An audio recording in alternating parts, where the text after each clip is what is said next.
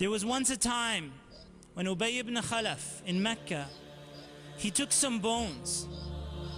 He took some bones in front of everybody and he publicly displayed these bones. And the Prophet ﷺ was there. And he took these bones and he crushed it. And he let the dust fall. And then he said, Ya Muhammad. He said, Oh Muhammad, ataz'umu, are you claiming that your Lord is going to resurrect these bones after they have become dust? And Allah subhanahu wa ta'ala revealed Quran about this incident. Allah subhanahu wa ta'ala says, He coins an analogy to us, and yet He forgets His own creation. He says, who will resurrect the bones after they have become dust? Say, the one who created it in the first place is the one who will resurrect it. Perished nations. Nations that were given the message and yet they turned their backs. Allah subhanahu wa ta'ala said, from dust, minha, from it, from this dust you were created.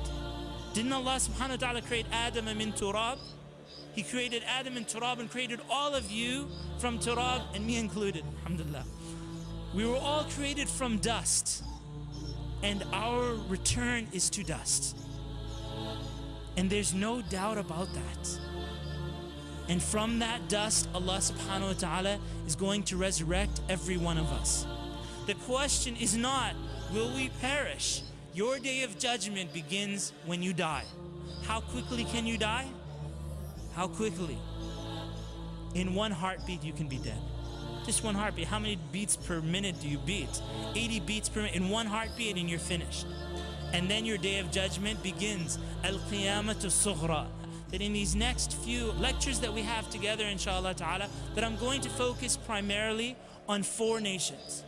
4 nations that Allah subhanahu wa ta'ala gives us their example in the Quran. These are nations that Allah subhanahu wa ta'ala sent messengers to. They turned their backs on Allah Azza wa Jal and they were destroyed. These 4 nations that I'm going to be speaking about are the people of Ad, the people of Thamud, the people of Lut alayhi salam. And the 4th nation that we'll be speaking about, inshallah ta'ala, is the nation of Fir'aun.